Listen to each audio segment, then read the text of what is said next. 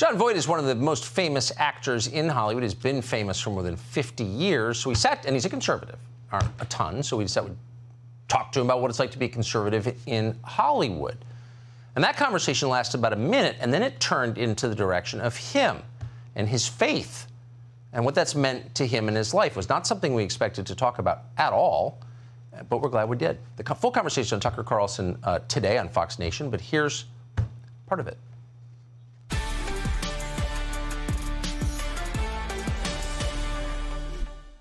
I was in a lot of trouble at one point. Had a divorce, had some problems. And I was in this little house that I had. And I was really suffering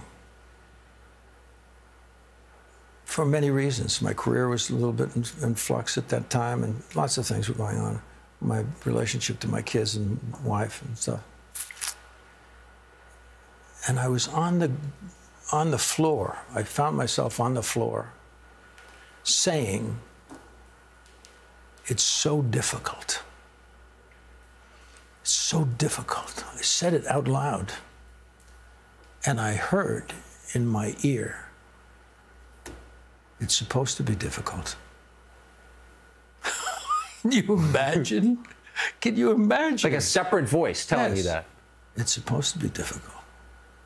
A voice of wisdom, kindness, you know, clarity. I mean, it had so much resonance, this voice. What a message. It's supposed to be difficult. Can you imagine? I mean, this is it. And I will, boom, what? And I got up, and and I can tell you, Tucker, that moment in time, at that time I knew, I said, you know, what it meant was, I'm not alone. Yes. Everything is known. Everything is known. I am known. That's what it meant to me. Whoa. This is... Did you expect it? Were you calling out for God? What? Do you expect it? No, but not be out. Now I have to proceed with my life, right? But I felt tremendous energy. It's somebody's rooting for me. It's like, don't give up. It's like, you know, there's a purpose here. You know, you've got some ways. You got a ways to go, son. You know what I'm saying? Whatever you might imagine it meant. Do you see? And I felt great. Whew. And so the next morning, and I'm not a person who really prays with the idea that anybody's listening up to that moment. Now I know we're covered, man. Everything we think, everything we say, everything. You're known. You know, like they say that God knows every bird that falls. You know? This is us too, kids. We all are known. We're being observed and helped and loved. And we're expected to get up and, you know, do battle, do something, do what's right, whatever it is, you see. There's a purpose here. And the purpose here is to learn our lessons and grow. And what's the big deal? To give to each other. You know, to be here to be of help.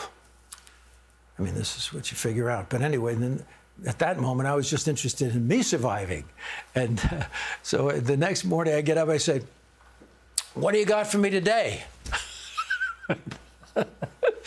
And I turn on the radio. And here's what came up. I swear, this is what happened when I turned the radio on. Having some fun. I'm having fun, you know what I mean? Because I'm not taking myself too seriously, but it's serious. I turn on the radio, it says, "I'll build a stairway to paradise with a new step every day." What? It's another one.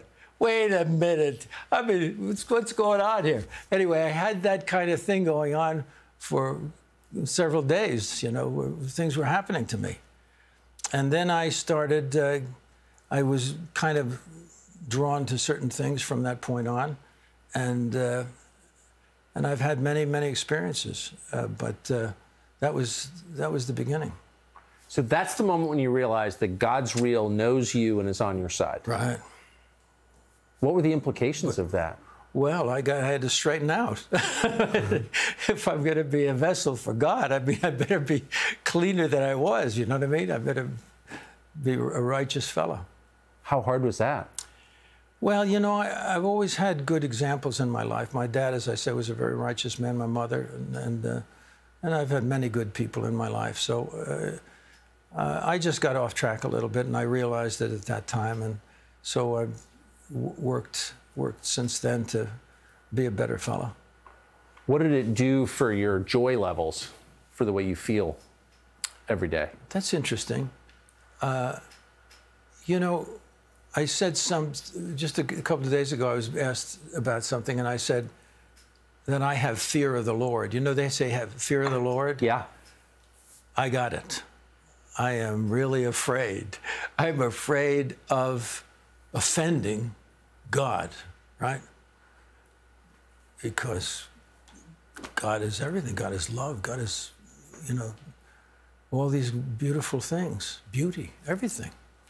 And I'm going to, how can I live up to that? I need a lot of help. But I think that's the fear of the Lord. It keeps you on the track. You know what I'm saying?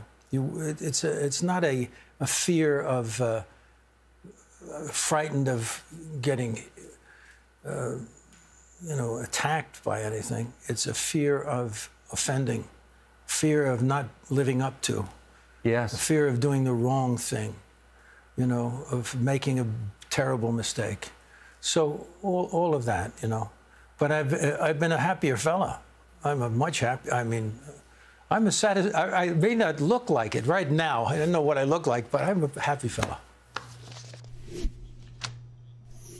Jon Voigth, what a conversation. When God speaks to you, it's not, you're great, good job. It's supposed to be difficult. I've been thinking about that ever since. That conversation went on for nearly an hour. Talked about a lot of things. It was great. The full episode is on foxnation.com right now.